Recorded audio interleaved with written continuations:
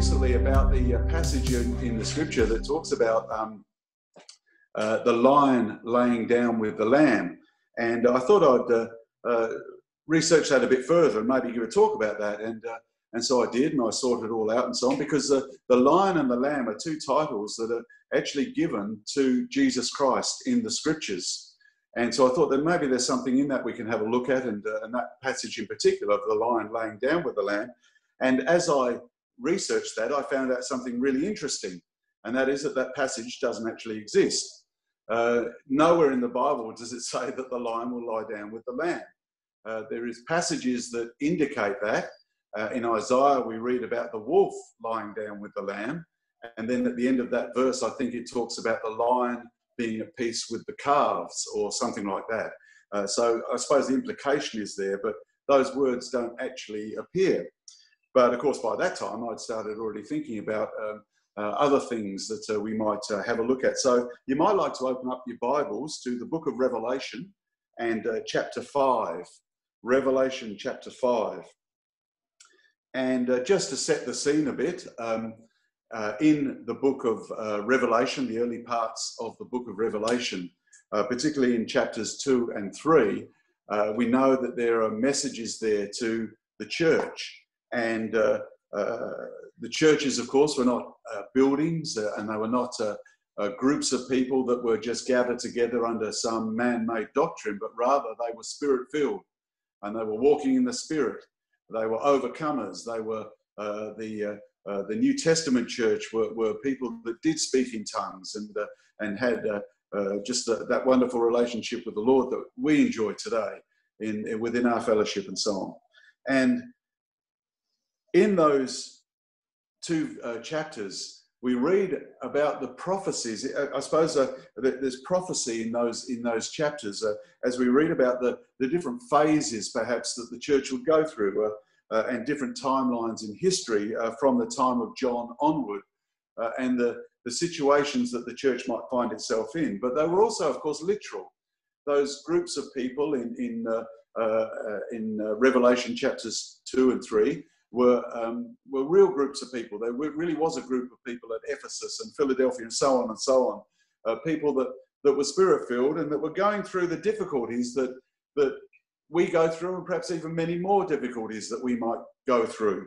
And they were grappling with real problems in their life and in their situation. And I always, I suppose the summary of it all for the church is given to us over and over again in those chapters: he that overcometh. And that's really what it's all about, because these chapters deal with oppositions and overcoming. They deal with compromise, but then making a stand and faithfulness and so on there. And the chapters that deal with the persecutions, but then the strength and the victory that we can have in the Lord and the comfort and so on of the Lord. And those chapters really are like a call to arms. Yes, it's about all the difficulties that they might be for the church, but it's also about the reward that there will be for those that stick it out to the end, that overcome right through to the end. That it's about the struggle, it's about the fight, but it's about the reward to the overcomer.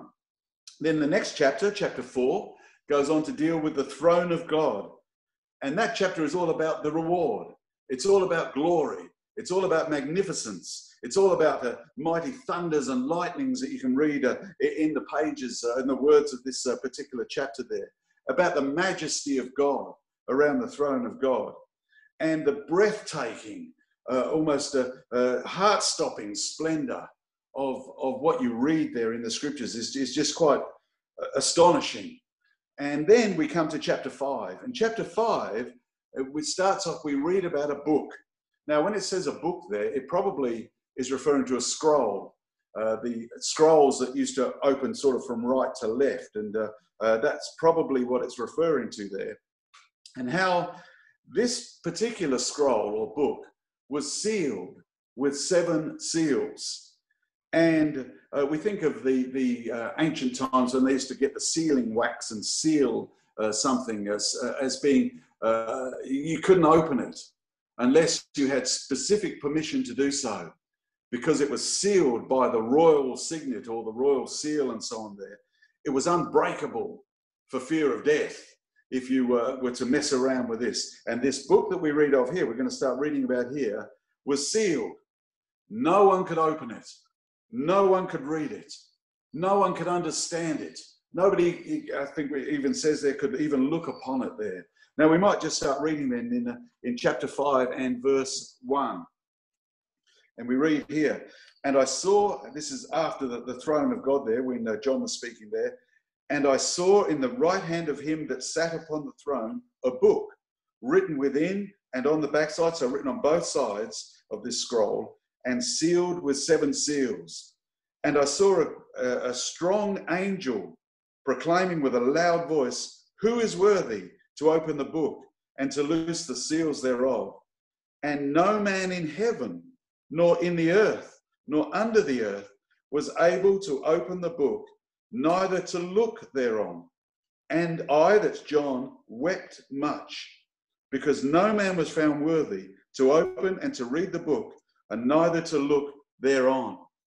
And so John was overcome and distraught because he couldn't open the book and he wouldn't know what was inside. Now, there are, of course, many explanations of what that book may have contained, what was in the words there. Just got a couple of quotes, though, that perhaps summarize it.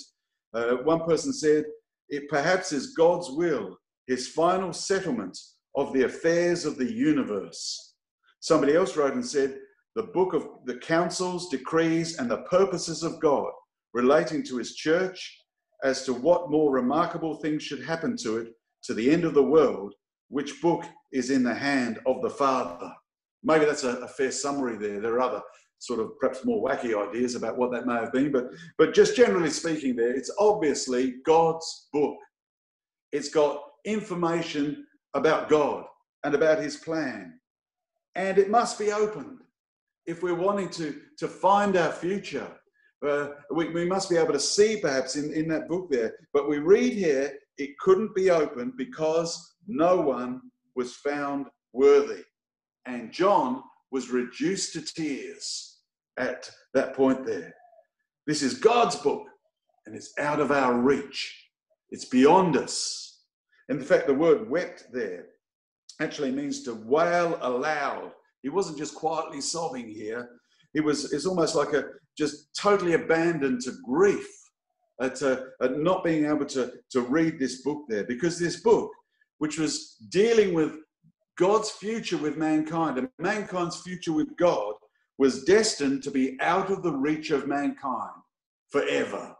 It was never going to be in their hand there. It was forever closed. It was forever hidden there. And John couldn't have written about it in a more graphic manner here as he's weeping at this turn of events here. It seems as though this strong angel that we read about there in verse 2 there, it seems as though he searched the entire universe, all of the heavens, all of the earth, and it even says everything under the earth there. But there was not one person that was worthy to open that book. Not one person even to look upon, the last part of verse 4 there says, look upon that book. But then we go on to read in verse 5, "And one of the elders said unto me, Weep not.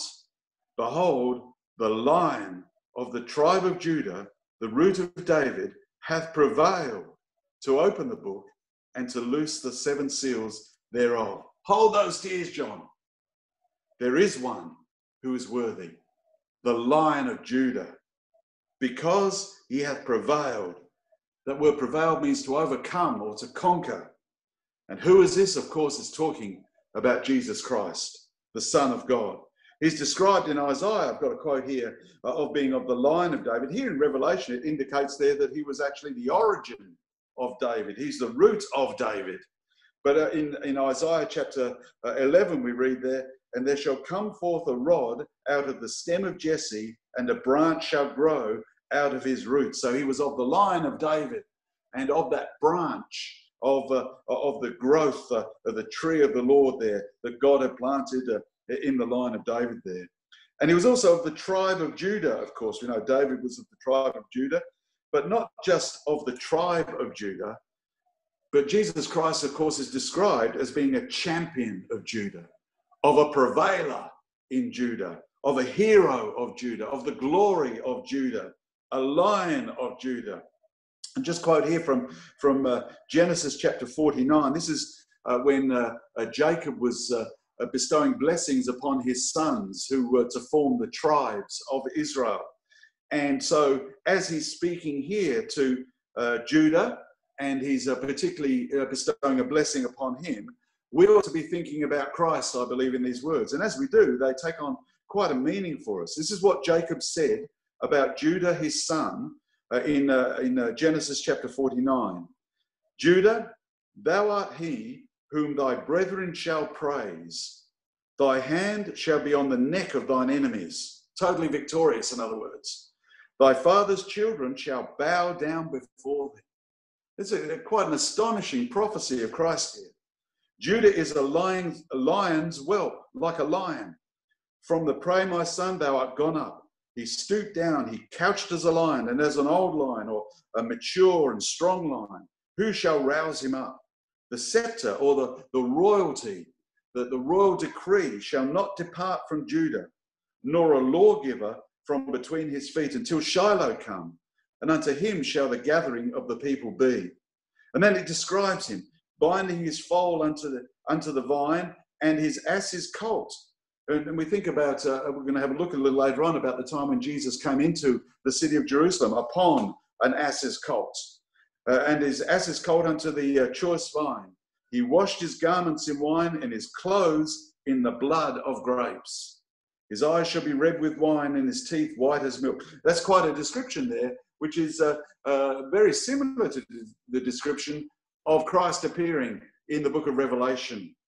And so we're reading here really about the greatest of the tribe of Judah, the greatest of any tribe, the greatest that has ever existed in the history of this universe, and the greatest that has ever been and ever will be, the Lion of Judah, the Lord Jesus Christ. And that's who's being described here, prevailing and overcoming and conquering, heroic, and commanding respect and awe, not just commanding our attention and our respect there, but he commands our lives and demands our lives in all of this.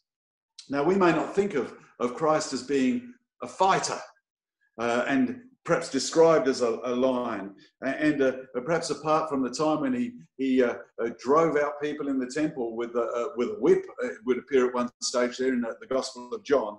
We don't actually see of him lifting fingers and fighting against people and taking up arms and so on there. He didn't fight natural battles with natural weapons against natural enemies, but he did fight. He fought against sin. He fought against darkness.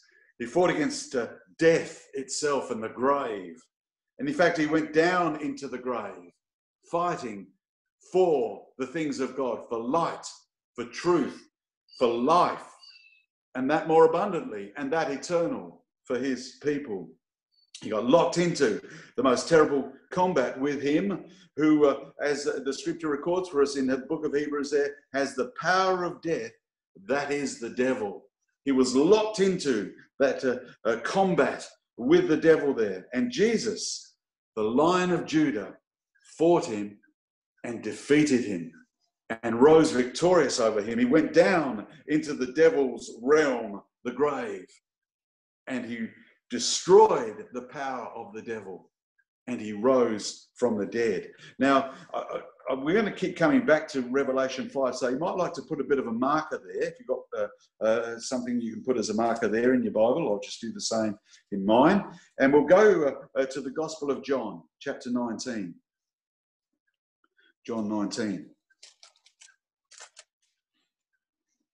And this, of course, is the time when Jesus was standing before Pilate at this time. And we'll just read in verse 5. Most of us are very familiar with this story, of course, but in verse 5, then came Jesus forth, wearing the crown of thorns and the purple robe.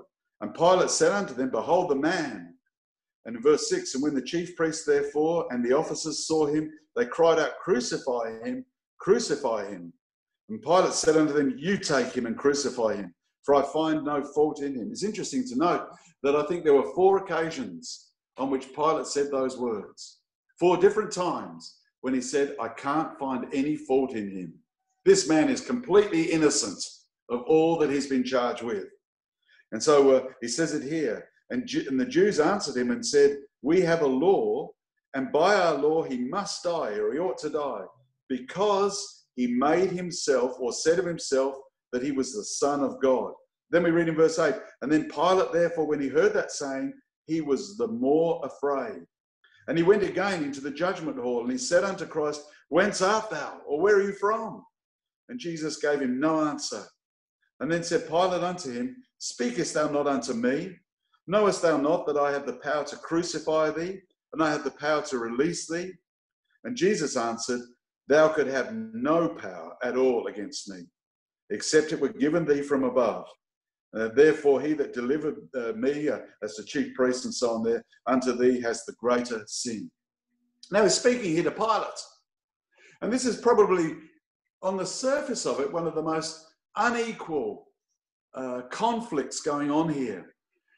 Pilate is representative here of the might of the Roman Empire. That he was the most powerful man in this situation here at this time. He only had to click his fingers and you were dead and dragged off and died a horrible death and so on there. He had the power of everyone's lives in this place within his hand, within his grasp. And Jesus said to him, you've got no power. Jesus, beaten and almost broken and bruised and bloodied and spat upon, all of those things. And he said to Pilate, you've got no power. And then we read there in verse 8, Pilate was afraid. This was something that was beyond him. Now, I'd like to just go over to the Gospel of Matthew in chapter 28, if we can. Matthew 28. And I'm just starting to realise now that I should have looked at the clock before I started. But anyway, hallelujah. Well, I'm sure we'll get there. Matthew 28. Of course, I could look at the clock now and start from now. That might be a good thing to do, mightn't it? Matthew 28. And this now is dealing with, of course, the time of the resurrection of Jesus. In verse 1, Matthew 28, verse 1. In the end of the Sabbath, as it began to dawn toward the first day of the week, came Mary Magdalene and the other Mary to see the sepulchre or the grave. And behold, there was a great earthquake, for the angel of the Lord descended from heaven. That's amazing, isn't it? The angel of the Lord descended from heaven and came and rolled back the stone from the door and sat upon it. And his countenance was like lightning. What an amazing description here. He looked like lightning. I understand in Fresno, in California, having lots of trouble with lightning at the moment, causing all sorts of issues with fires and that sort of thing. And lightning is a pretty impressive thing. I've got a lightning, perhaps I'll just share with you my lightning story. We had I live in South Australia, in Adelaide, South Australia, and at the back of our garden, we have a garden shed. And we live on a corner block, and that shed is quite near the side street, the fence of the side street there. And we had this incredible storm come through Adelaide one time many years ago. And I looked out of the window of my house, and the wind was really howling and really blowing, and there were hailstones falling and that sort of thing. And it looked like it was really going to come in heavy. And I looked and I saw all of a sudden the roof of my shed started to lift off in the wind, like it was breaking all the screws that I had put in there, and probably hadn't done correctly in the first place anyway, if the truth be known. But the roof was starting to lift, and I suddenly had visions of these sheets of iron flying down the street and decapitating people that happened to be walking by. And so I thought, I better go and fix it. So I went running out. I thought, what I'll do is I'll pull all the sheets off and put them on the ground and let it rain in the shed. It doesn't really matter. There's nothing in there, sort of thing. I'll just make it safe. That's all I wanted to do. And so I went running out into the shed there, and the roof was peeling off, and I pulled some bits off and that. And then all of a sudden, there was this incredible flash, and it lit up the inside of the shed there with this incredible, like, ultraviolet light. And just before that happened, I got this amazing taste of sulfur in my mouth. and then this flash happened, and a split second later, there was this deafening thunderclap that happened. It was almost identically in time to the flash of lightning, the thunder hit. And so it must have been very close. I don't know where it was, but everything lit up. And I suddenly had a great revelation. I suddenly thought to myself, nobody's going to be walking down the street at this time of day in these conditions here. I might run into the house. And that's what I did. As fast as my little legs had carried me, I ran back into the house there. And I think Lynn was standing there watching, weren't you? And she saw it happen and saw me running full pelt across the lawn back into the house there. That's my lightning story. It's impressive stuff when you're close to it. And this person here, this being, this angel, his countenance, his appearance was like lightning, and his raiment was as white as snow. And for fear of him, the keepers, the guards of the tomb there, did shake and became as dead men. And the angel answered and said unto the women, fear not, for I know that you seek Christ which was crucified. He is not here, for he is risen, as he said. And then he said to them, come, see the place where the Lord lay. Come and see this grave. Come and see this place of the dead, this place that's supposed to be a place of defeat and despair and anguish and sorrow. Come and see, because he's not here. He's gone now. He was there.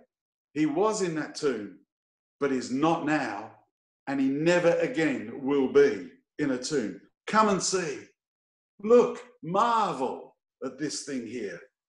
In the book of Revelation, we read Jesus talking, and he says, I am he that liveth and was dead. I was dead. And behold, look, or behold means to look, or to look attentively. So I made a mess of that, didn't I? I am he that liveth and was dead, and behold, I am alive forevermore. I was dead, but I'm alive forevermore. What glory there is in that. What majesty there is in that. There's nothing ever recorded in the history of the universe like that. He prevailed over death. He prevailed over death. And the Bible says, in Revelation, we'll go back to Revelation now. The Bible says of Jesus, he is worthy. Hallelujah. And we got to, I think, verse 5 there. We'll carry on reading verse 6. And so we just read there how that he's described as the Lion of the tribe of Judah. And then we read an elder, the elder said that about him there. The elder spoke of the lion there. And then we read in verse 6, and behold, and I beheld, John beheld. And so he's expecting to see, as the curtain is drawn back on this whole situation, he's expecting to see this lion there. And I beheld, and lo, in the midst of the throne, and in the midst of the four beasts, and in the midst of the elders, stood a lamb, as it had been slain, having 7 horns and 7 eyes, which are the 7 spirits of God. Should point out there's only one Holy Spirit, of course, but it's interesting to note, I think it's in Isaiah 11, where it talks about the Spirit of God, and it has 7 attributes of wisdom and counsel and understanding and might and so on and so on. I can't remember them all there, but it lists 7 attributes. I think rest is one of them and so on. And so we see John here, he's expecting to see a lion, but he sees a lamb, the Lamb of God. Again, Jesus Christ. Again, put a marker there, and we'll go back to the book of Matthew, chapter 21. Matthew 21. Matthew chapter 21.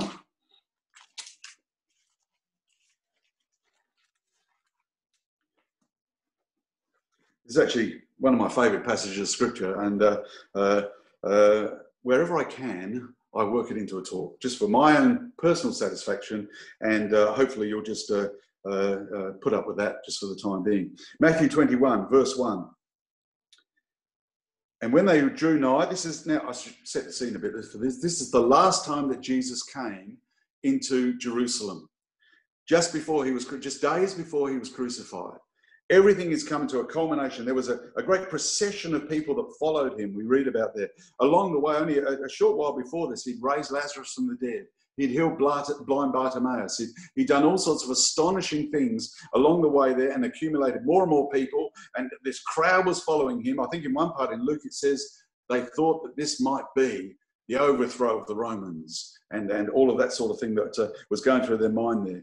And when they drew nigh, verse 1, unto Jerusalem, and they were come to Bethphage, unto the Mount of Olives, then sent Jesus 2 disciples. And he said unto them, go into the village over against you, and straightway you shall find the ass, an ass tied, and a colt with her. Loose them and bring them unto me. And if any man say aught unto you, you shall say, the Lord has need of them, and straightway he will send them. All this was done, that it might be fulfilled that was spoken by the prophet, saying, tell ye the daughter of Zion, behold thy king, capital K there, cometh unto thee, meek, and sitting upon an ass, and a colt, the foal of an ass. And Jesus went, the disciples went and did as Jesus commanded them. And they brought the ass and the colt, and they put on them their clothes, and they set him thereon. And a very great multitude spread their garments in the way. Others cut down branches from the trees and strawed them in the way.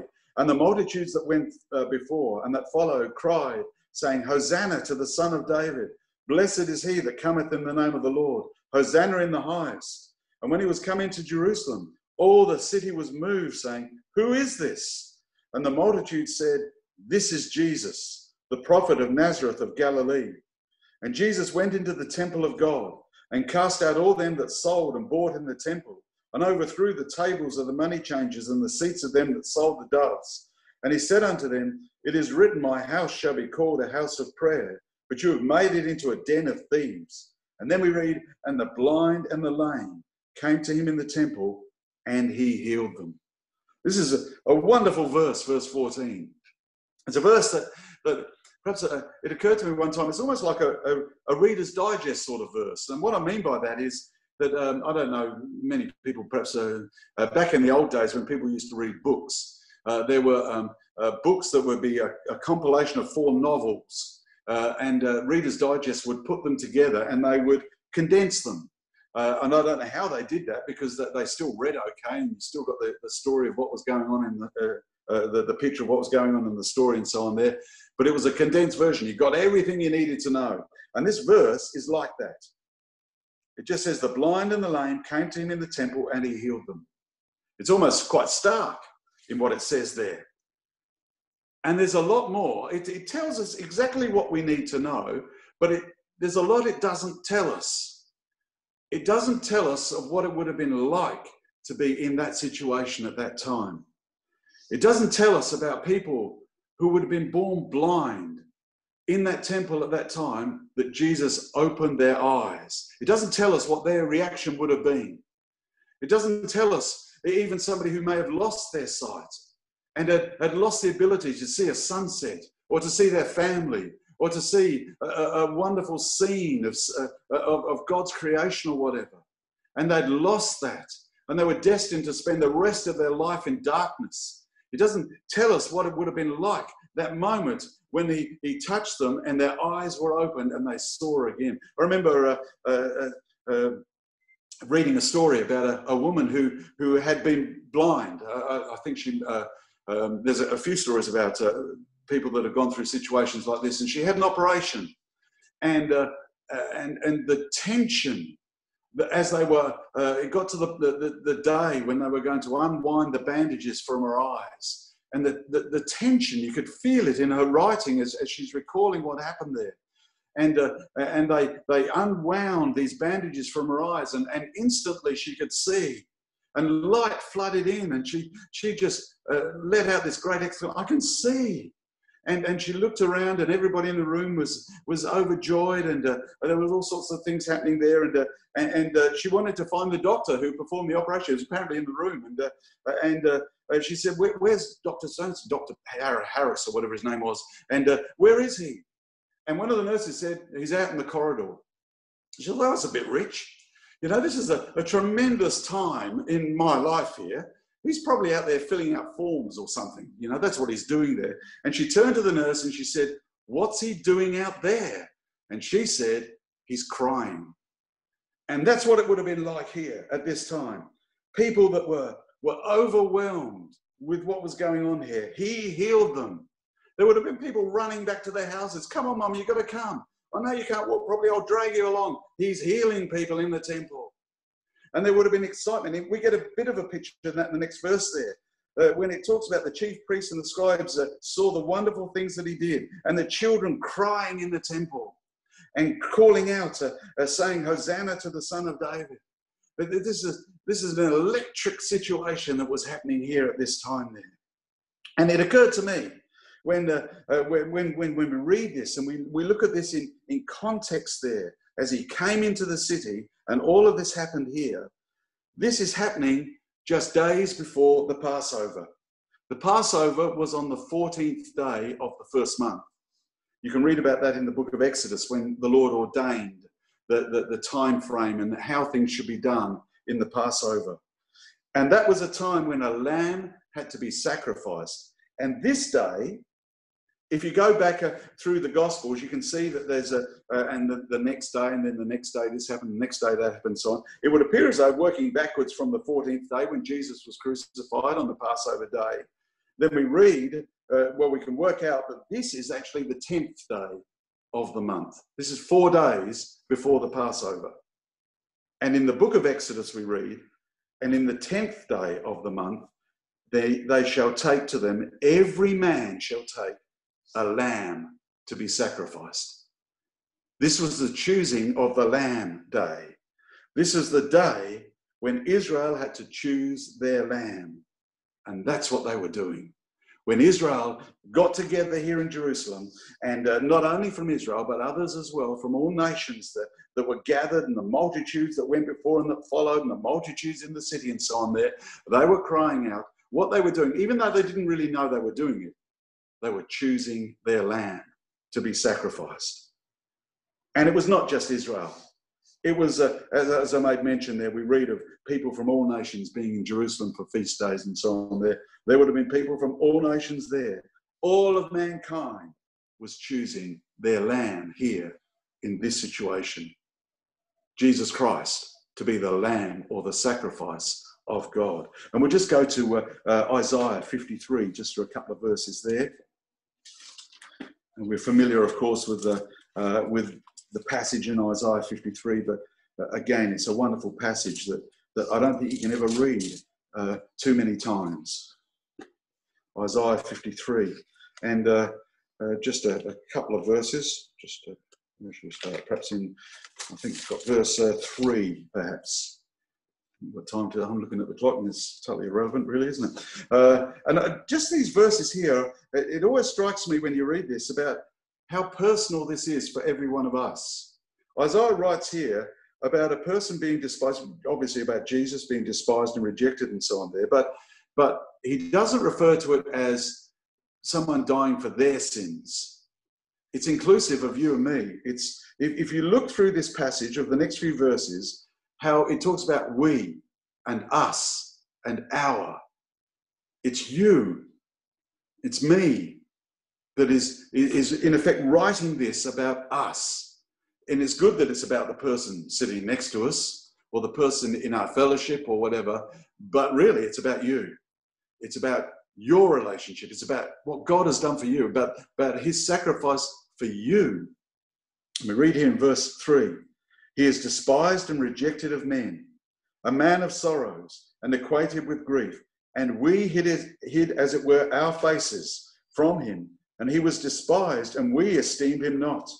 Surely he hath borne our griefs and carried our sorrows. Yet we did esteem him stricken and smitten of God and afflicted. But he was wounded for our transgressions and bruised for our iniquities. And for the chastisement of our peace was upon him, and with his stripes we are healed. All we like sheep have gone astray, and we've turned everyone to his own way. And the Lord has laid on him the iniquity of us all. A particular verse I'd like to think about down in verse 12, the last verse there. Therefore will I divide him a portion with the great, and he shall divide the spoil with the strong, because he has poured out his soul unto death. He was numbered with the transgressors, and he bare the sins of many, and made intercession for the transgressors.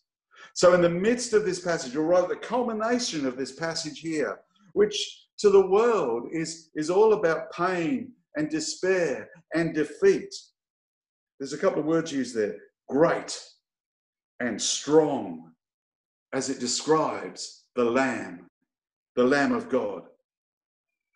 We might think of as the world would perhaps look upon that, and maybe we could forgive them for thinking that, but it's not. This isn't about weakness and about defeat and about despairing here.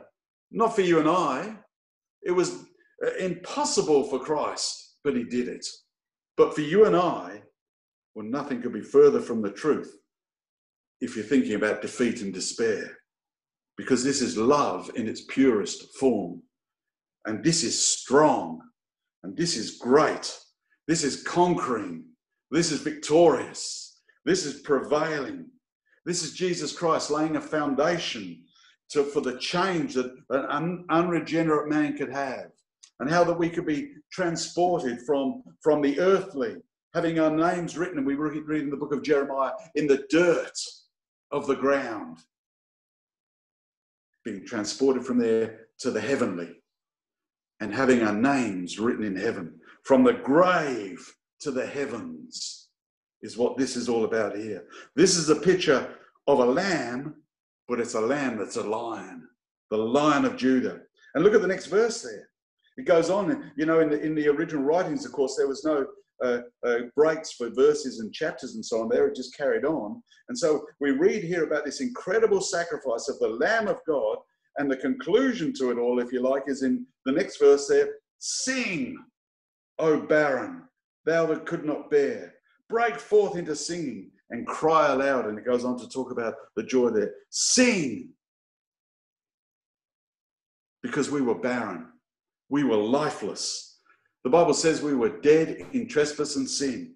We were helpless. We were hopeless. And now we're told here to sing, because of where the Lord has placed us to be. This is a great story. And let's just go back to Revelation there. We'll finish off the chapter here and go through it there. Revelation 5. And we read verse 6, I think, didn't we? So we'll start in verse 7. And so he's now had the Lamb revealed to him. And he came and took the book out of the right hand of him that sat upon the throne. So this Lamb now comes, and the Lion and the Lamb, all in one personage here, comes and takes the book out of the right hand of him that sat upon the throne. And when he had taken the book, the 4 beasts and the 24 elders fell down before the Lamb, everyone having with them harps and golden vials of odors, which are the prayers of the saints. There's so much in all of this, of course. And they sung a new song, saying, thou art worthy to take this book and to open the seals thereof. For thou wast slain and hast redeemed us to God by thy blood out of every kindred and tongue and people and nation. What a great thought that is. You know, here am I on one side of the world, and you're mostly sitting on the other side of the world. There may be a few interlopers from Australia watching all of this, but mostly everybody is a long way away from me. And it may well be that we will never, ever meet in this life. But we're one. We're one in the Spirit. We're one in Christ. We're one even with those that have gone before. The Bible describes us here as being redeemed unto God.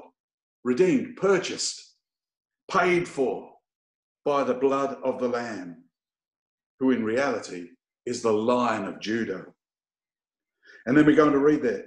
And he has made us unto our God kings and priests, and we shall reign on the earth. And I beheld and heard the voice of many angels around about the throne and the beasts and the elders. And the number of them was 10,000 times 10,000. 10,000 times 10,000. A minute, carry the one. 100 million. 100 million angels singing around the throne. Now, I've never heard an angel sing. I'm quite looking forward to it, actually. But I guarantee you they don't sing softly. The noise that there would be as 100 million angels. And then it says, and thousands of thousands, a few more extras as well, all singing their praises. Elsewhere we read about the voice in heaven sounding like thunders and mighty waters and all of these things there. They're singing their praises to God. And this is what they're singing and saying there in a loud voice in verse 12, worthy is the Lamb that was slain to receive power and riches and wisdom and strength and honor and glory and blessing. And every creature which is in heaven and on the earth and under the earth, and such as are in the sea, and all that are in them, I saying, blessing and honor and glory and power be unto him that sitteth upon the throne and unto the Lamb forever and ever. The whole universe singing what's described here as a new song of praises unto Christ. And the four beasts said, Amen. And the 24 elders fell down and worshipped him that liveth forever and ever. And all the people said, I'll hand back to